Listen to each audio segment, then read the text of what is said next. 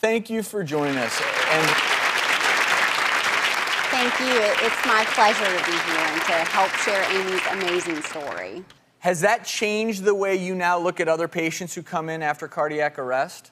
Well, in terms of induced hypothermia, I'm definitely sold on the protocol. We knew the science was there, but to actually see Amy's amazing recovery has just been remarkable. And so now, every time I'm caring for a post-cardiac resuscitated patient, it's the first thing that comes to mind. Is this protocol appropriate for the patient? And so you had induced hypothermia.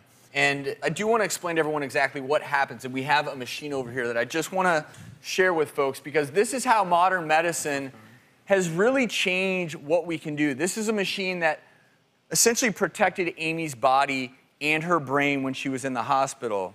So this is the Arctic Sun right here. I'm going to go ahead and turn it on. And this is used by the country's top hospitals to induce hypothermia.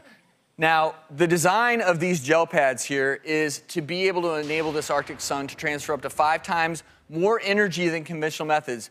We used to use things like cooling blankets, wraps, or ice packs. And very soon, you're going to start to see fluid, cold fluid, running through this pack. They're placed strategically on the body. And what's so remarkable about this device is you can very accurately lower someone's body temperature, but maybe more importantly, after you induce that hypothermia in the first 24 hours, the rewarming is so very crucial.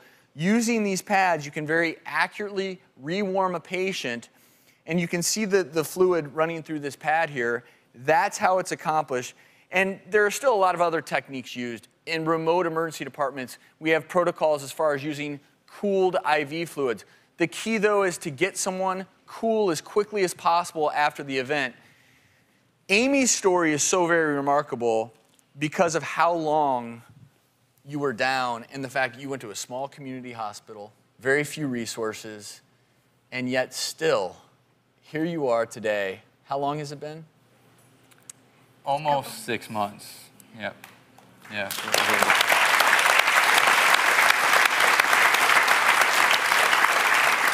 And so here we are, we're 6 months out.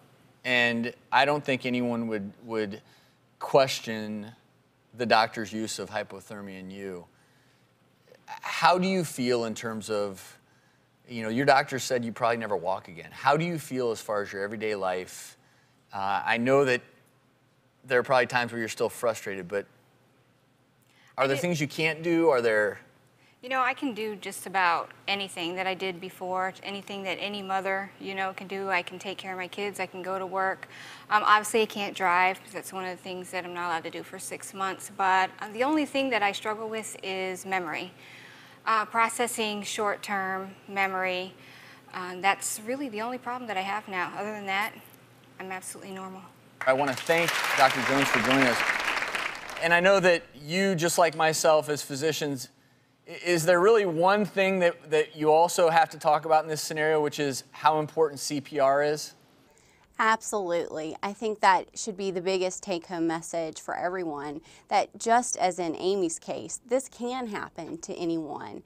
And getting the heart beating again as soon as possible is absolutely crucial. And so go out there, take the time that it takes, which is not very long, to become certified in CPR. Thank you so much for joining us today and for all that you're doing. Thank you for having me. And you know what is amazing? I know you were nervous coming out here because this is a big moment. You're sharing your story with the world. But I can tell you right now that there is no way anyone in this audience or anyone at home would ever have any idea that you spent 7 days of your life in a coma. Exactly. Even though I come across as absolutely perfectly normal, if someone was to walk up to me, they would never have thought in a million years that I was, dead for 20 minutes, that I was in a coma for a week, and that I struggle with this memory loss. But, I also want people to know that just because I seem perfectly normal, it does not take away from the seriousness of what happened to me at all. And then it can happen to anybody. But I also want it to give people hope that that there are resources out there that can help people, and miracles do happen.